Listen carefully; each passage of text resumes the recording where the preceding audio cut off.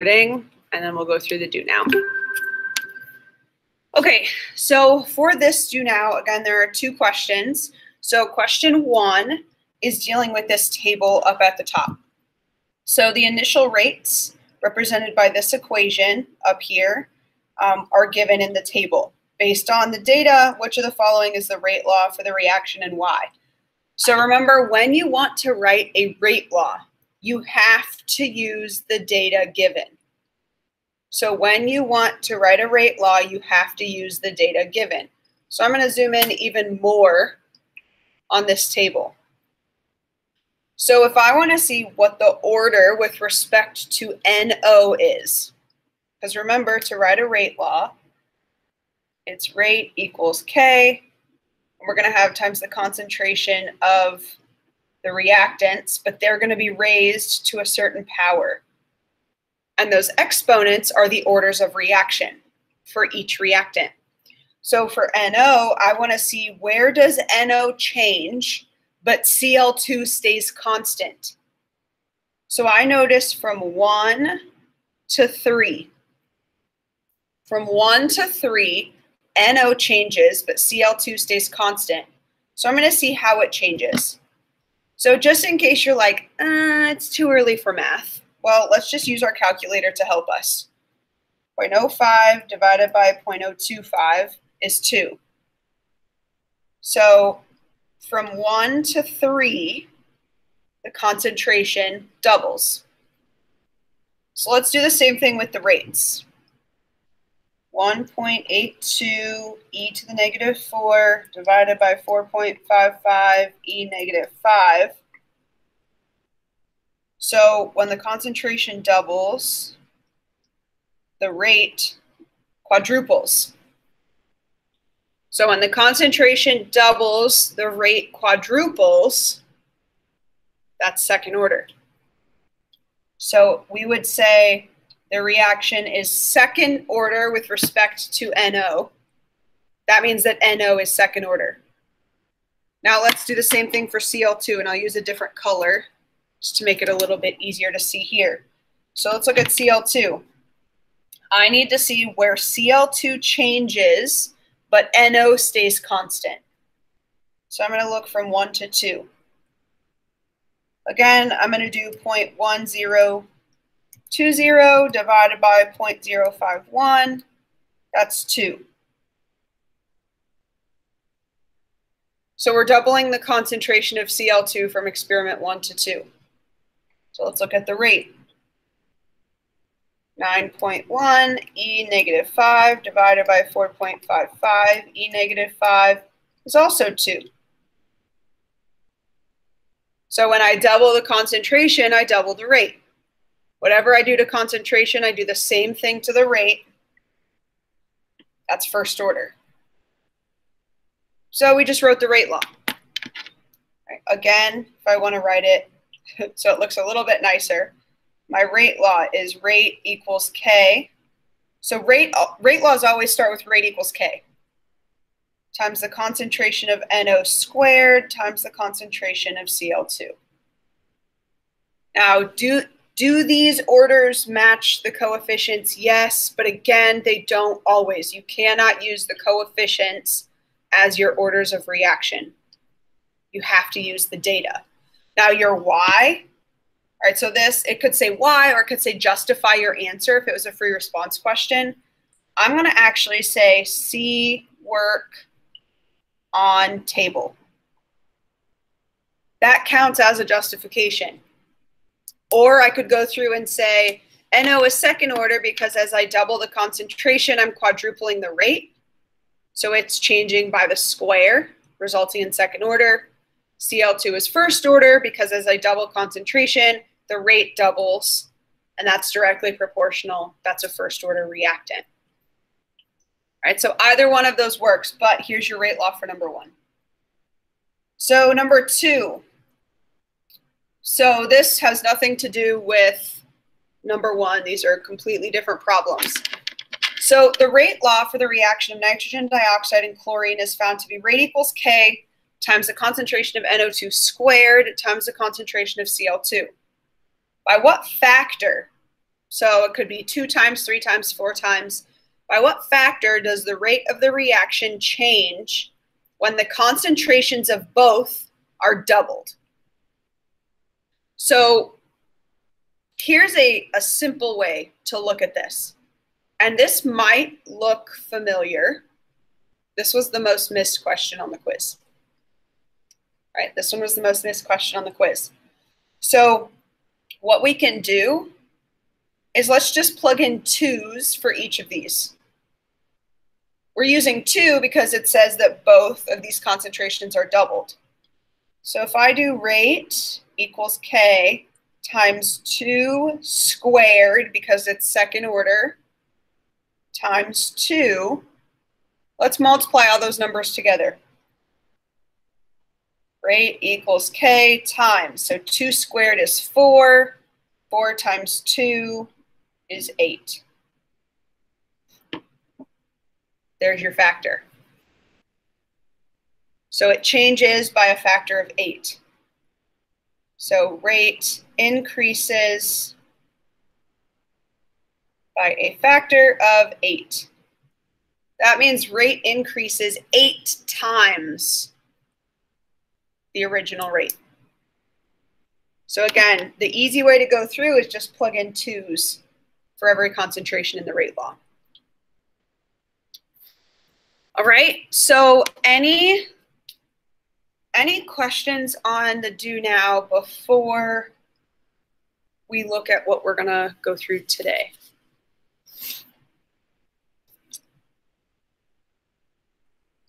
No. All right, so I'm going to switch back to our do now slide. So lots of switching back and forth today. For today, I'm going to start just by briefly going through the simulation again. So remember, this Beer's Law simulation is what some people started yesterday after the quiz. Maybe you haven't started this yet. Remember that the simulation is taking place of one of our labs that we usually do. The simulation is actually on your Chromebook. You're going to be adjusting concentration, and you're going to be seeing how absorbance changes. So you'll be able to see when the simulation is set up, you're shining light through a substance, and you're changing the concentration of the substance to see how much light can shine through. On Google Classroom is this entire assignment. All of the information that you need is in the Google Doc that is linked. Once you open that Google Doc, it's going to create your own copy. That is what you will then turn back in. So this is due tomorrow at 2:30. I would recommend starting it at some point today, but you will have, tomorrow's a work day, so you will have tomorrow. And I know it's a 2-hour delay, but you still have, 40 some minutes in class that you'll be able to work. So even if you don't start it until tomorrow, you still will have 40 minutes that you might be able to get it done. But then you at least have until 2:30 to completely get it done. I had some questions sent to me yesterday. So as you work through the simulation, it gives you concentration in micromolar. So this U is micro. Micro is the opposite of mega. So there's actually 1 million micromolar in 1 molar. But they give you the units in micromolar. If you want to use that the entire time, that's fine, but make sure you're paying attention to your units. So always pay attention to your units. And so again, the Beer's Law simulation, you're actually doing a different solution based on your last name. All of the instructions are laid out in Google Classroom in the instructions section. I typed out all the instructions for you. They're also in that Google Doc. So for today, what we're actually going to be doing today, I talked a little bit about this yesterday. There's a group of AP Chem teachers, so I'm part of this group of AP Chem teachers that we are actually getting practice questions written for us from those that develop the AP exam. So they sent us the first one, and so I'm just calling it AP exam prep number 1. I created an assignment in Google Classroom around this yesterday. So today, what you're going to do, so we're done learning new kinetics, right? The rest of kinetics will come after break. But what I want us to do, because we're about halfway through the year, is I want us to actually go through some exam prep. Now, you're going to notice down here, the first thing is, oh my gosh, I didn't study, I didn't review. That's okay. You are not graded on how well you perform on this prep. You are graded on the reflection that you complete after. All right, so it's okay if you're like, oh, well, I got, 5 out of 18 multiple choice. That's okay.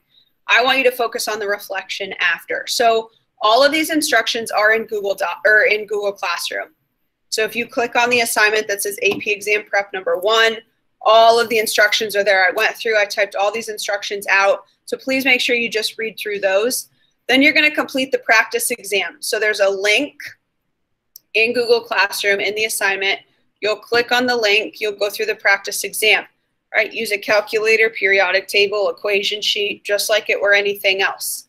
Again, you are not graded on how well you perform on this. But after you finish, so after you get done with this practice exam, and you'll see that here's a screenshot from the first question. I went through and I did it once I got the link. So I went through, I took this as well. And once you get done, it'll actually pop up and say review your score. So you're going to actually review, and this is the biggest part of this, because this is a chance to see what you remember from first semester so far. This actually covers the first 4 units of the AP curriculum. So we don't go unit by unit like the AP curriculum. I kind of go in a different order than what they do, but we have covered all of this material so far. So there's nothing in this practice exam that we have not yet covered. But then what you're going to do after you're done, when you're reviewing your score, you can see down here, I took a screenshot of the Google Doc that I created. It's this exam reflection. So up at the top, you can see, and I know it's hard to see right now, but it says multiple choice score out of 18. You're going to type in your score out of 18. Free response is out of 25. So they grade this whole thing for you. You're going to put your grade out of 25. Then what you're going to do is you're going to put an X next to any of the questions that you missed. And what I did is I went through this practice exam and I broke every question down based on the topic. And so then it's going to give you a chance to see, okay, I've really struggled with intermolecular forces. I need to make sure that, intermolecular forces is something that we review. And so really this is a way for you to see what you know, but it's also a way for me to see when it comes time to go back and review, what do I need to make sure to cover? If everybody, let's like stoic, right? If stoichiometry was one of the topics that a lot of people struggled with, I'm going to make sure to spend time reviewing stoic. So you'll answer questions on the reflection sheet based on your score. So make sure that you keep that review your score page open while you're going through this Google Doc. There's really just 4 reflection questions at the end. But this is really just to see what you remember from first semester and maybe the topics that, we need to spend more time reviewing. So that's what you're going to do today. It should take about, I think it says it should take about 60 minutes. Some people will finish a lot sooner. It's not going to time you. There's no timer up at the top that tells you 60 minutes is over. But, just time yourself. That's about 8:45. And then you should be able to finish this reflection after that. So that will leave you tomorrow to do the Beers Law simulation. So in Google Classroom is everything that you need, right? If you go into Google Classroom, under the classwork tab, it says AP Exam Prep number 1, practice test and reflection. So it's at the very top of the classwork tab. It's not in any topic. So read through the instructions. It has the link for you to start the practice exam. And it also has the exam prep reflection sheet. That's what you will then turn back in.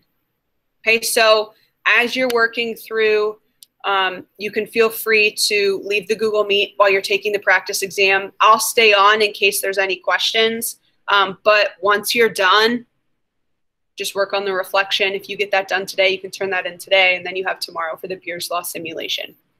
So that's all I have. Are there any other questions before I let you guys go?